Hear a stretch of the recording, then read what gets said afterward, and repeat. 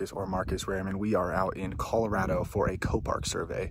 CoParc has this really cool event that they put on a couple times a year, but definitely this one in Southeastern Colorado. I saw it last year on Instagram, Facebook, the whole thing. I was like, I gotta go the next year. So I'm out here for this CoParc survey. Last night we went road cruising, found a ton of snakes, so I'm gonna take you guys there first. Today we are hiking. It's like 95 degrees, probably plus. It's way up there, so we're gonna hike for a little bit and then go cruising later tonight and hopefully find some more lifers. Let's get straight to it. All right, so out here looking for snakes, and the first snake we see, we actually found a shed right under a piece of rock there, and then Dom spotted this guy, and it's actually a dead prairie rattlesnake. I'm not sure what exactly happened here. Its mouth is kind of gaped open, and it looks fairly fresh. So there's a couple ideas that we have. It could just be that it's not eating. There's not water up here. And it just died of like heat exhaustion. But first herp, I guess, of Colorado is a dead prairie rattlesnake. It's about, I don't know, a foot and a half long or so, and a very green individual. We're gonna put this guy, or actually we're just gonna leave this guy here, and then hopefully we can find some more stuff. Good first snake though.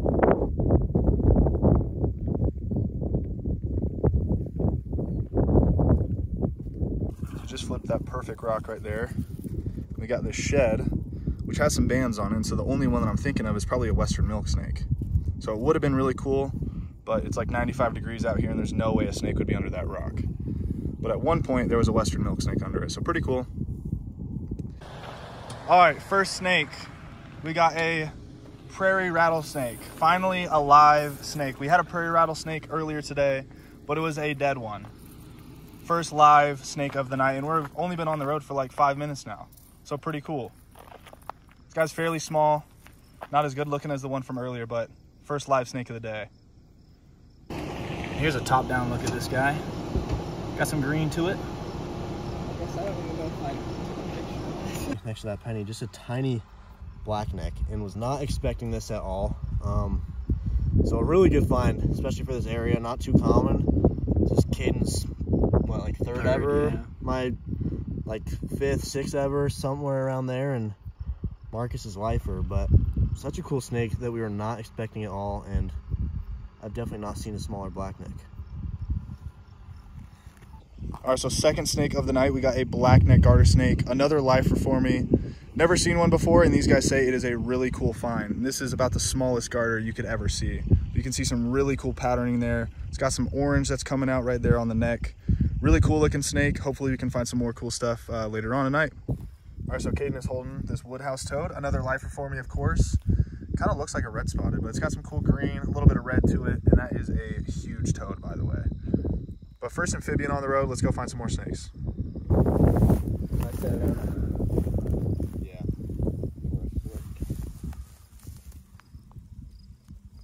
Yes. All right, so here is our second live prairie rattlesnake of the night. Definitely a pretty big one. See, it's flicking its tongue there, checking us out. Not even rattling though. These guys are supposed to be, you know, super feisty as they're telling me over here, but this guy is super chilled out. Really cool looking snake. Good third live snake of the night. Hopefully we can find some more. All right, I'm gonna take a video here of it flicking its tongue, if it flicks its tongue here. Come on, snake. There it goes. Oh, this is a herp. All right, another lifer for me, the Texas horned lizard. My second ever species of horned lizard. Pretty dang cool. This guy's a little bit smaller, but another Phrynosoma. Okay, well, kind of a more unique find considering it's dark and nighttime about. All right, lifer bull snake. This is the third and last Pituophis genus that I have had to see. So I've now seen pine snake, gopher snake, and bull snake. So pretty cool accomplishment for me. Little small guy here, and this is like the 5th live snake. A lot of good snakes so far. It's only like 11 o'clock. We got a lot more to see. Cool snake to find though. The video 5 just sitting right there is a prairie rattlesnake double stop in the ambush. So yeah, double stop. The classic double stop. With fossorials, but it ends up being prairie rattlesnake. So here's another look at this bull. bull snake. Very similar to gopher snakes that we have seen. You can see right around the neck area, the patterning is just a little bit different. But like that face shape, everything about it, it just screams gopher snake. But this is a bull snake.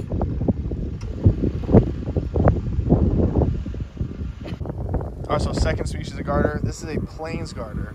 Looks similar to the last one, but a lot more cool orange there. Man, that's a cool looking garter, actually. A lot bigger than the last one, too. All right, seventh species, or seventh actually snake of the night is a tantilla here. Haven't seen a tantilla in like a year, maybe even 2. Pretty cool find. It's got a really cool red stomach there as well. Things are starting to pop though. We're gonna find some really cool snakes soon. Here, a little bit bigger than the last, is snake.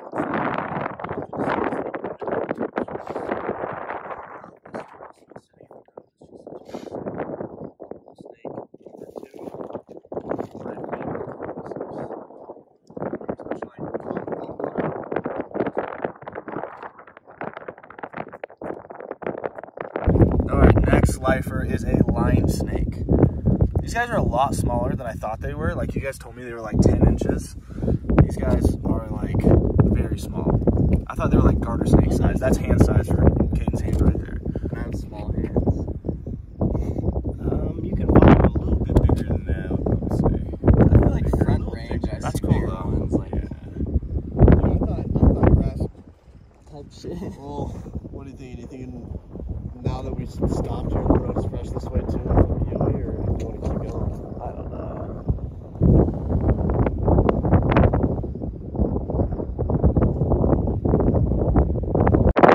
These guys also look very much like garter snakes as well. Let's see these ones. They call them line snakes, but they look like garters. They're like 6 to 12 inches long. Very small snakes, but that's like 8 or 9 snakes on the night. So pretty good numbers. Still looking for like a long nose milk snake. That's 10 for y'all. We got one more for me to hit. Yeah. Fish out. Next lifer, we got a glossy snake. This is the 10th snake of the night, I think. Yeah, 10th snake of the night, like 6th new species. It's crazy.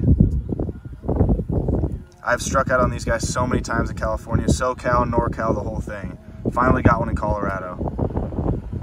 It's got like a little bit of red to it also. Just a little bit. Yeah, it's a pretty nice thing. Yeah, it's a good looking one. Yeah, happy for that. Had the craziest observation ever here. We got a long nose as we were taking pictures of this glossy. The other Marcus, all the way down there, spotted that long nose somewhere down there in that little trench. So we got my lifer long nose, which I have tried so incredibly hard for in California, Nevada, Oregon, any place you can think of. And finally got one in Colorado. Such a cool looking snake.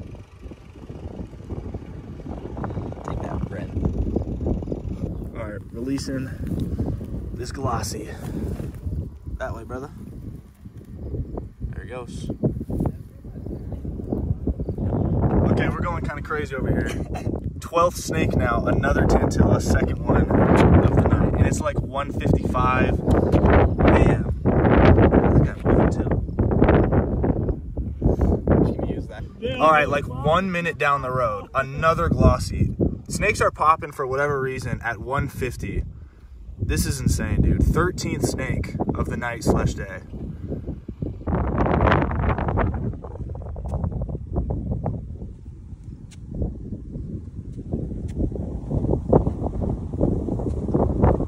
You good with them?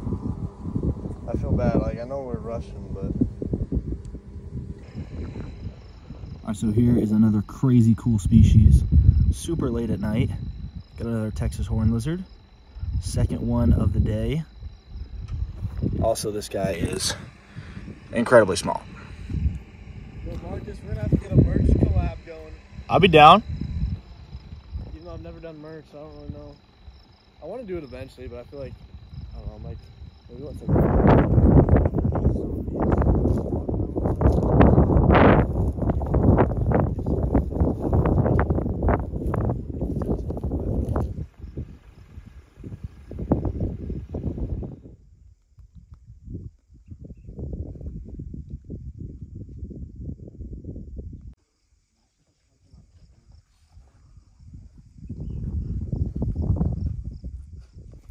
there, we got a whiptail lizard.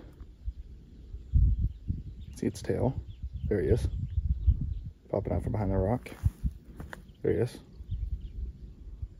These guys are super fast.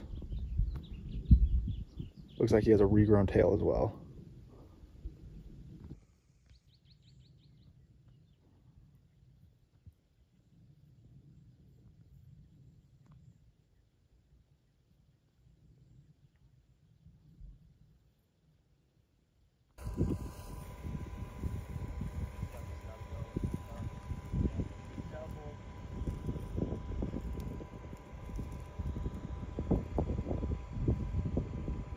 So more lifers for the trip. We got northern water snakes. Crazy to think that these guys are in like Alabama, Georgia, but they're also here in Colorado too.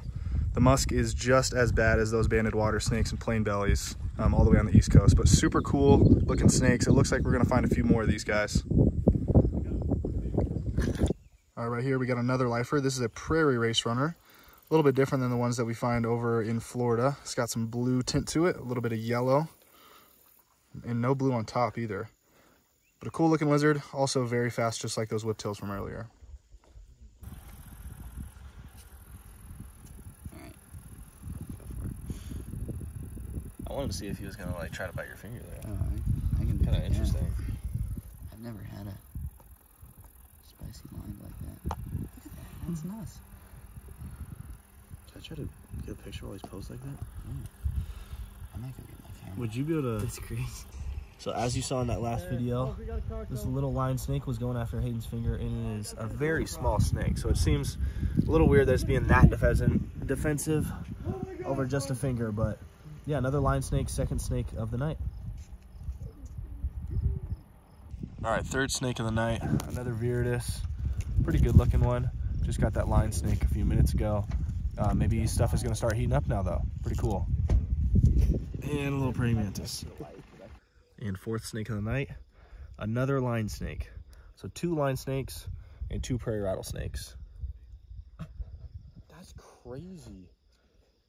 All right, next species for the night, we got another spadefoot. What kind of spadefoot is this? Plain spadefoot. This is the third kind of species of spadefoot that I've ever seen. All right, fifth snake of the night, we got a tantilla. So we got a tantilla, 2 lion snakes, and 2 viridis.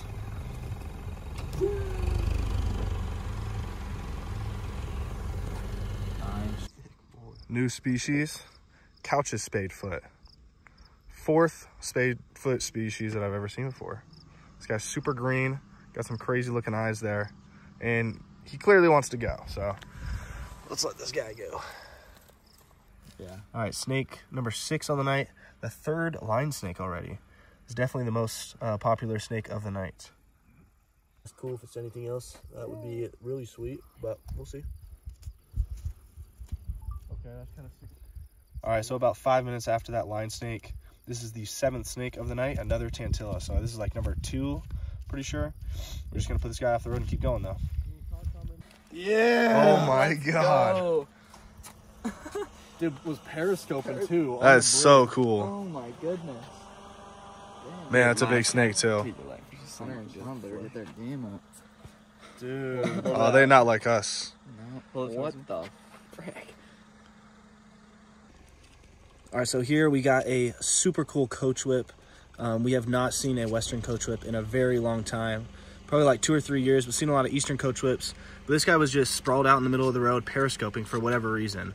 I've never road cruised one at night, which is really interesting for these guys because I tend to think of them as a diurnal species, but really cool species. And I think 8 of the night, 8 different snake of the night. So pretty cool. And the 3 knives being down here, and sounds like over the trip only 1 or 2 maybe have been cruised. So thought we could get this guy checking off lifers for Marcus, and my first of the year for me, as most of these Colorado finds are. So really cool we could get this guy. Definitely one of the more uncommon snakes to cruise, but you know, nothing too crazy. But probably the smallest rat snake I've seen before.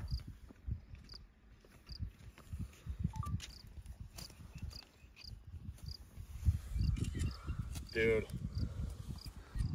All right, and the 9th snake of the night, once again, like 5 minutes after the last one, is another lifer for me. This is like the 20th lifer of the trip, which is crazy, as they said, for a first Colorado trip. This is a Great Plains rat snake. Looks very similar to the glossy that we were seeing yesterday. Just a little bit different, something in the head patterning there. You can also show them the checkered belly. Checkered belly. Let's see if I can show them here.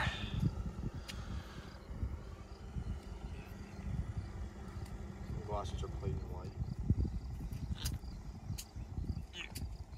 All right, next snake of the night is one of my big targets of the trip, and the second of the trip is a long-nosed snake. This one I think is a little bit better than the one from yesterday. It's got some really cool red right there on the head there. 10th snake of the night, and like it's only 12:15. We have so many cool snakes that are yet to have been seen. Very happy with this guy, and we might get to 20 snakes. Saying it early, but 20 snakes is possible tonight. I'm gonna spoon capture that.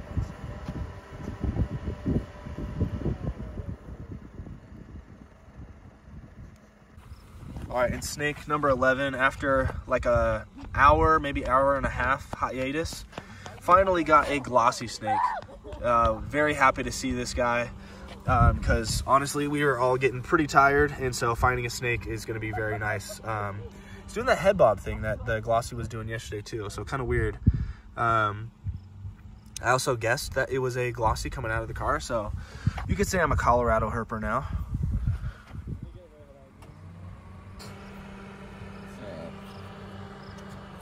Ready, Marcus?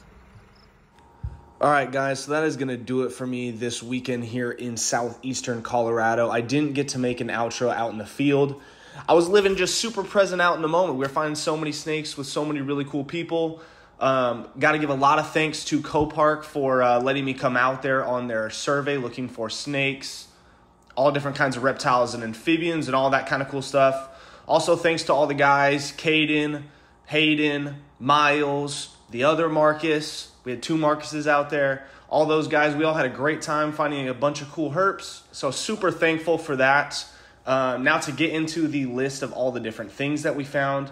So we found a ton of prairie rattlesnakes, lined snakes, a couple of different garter snake species,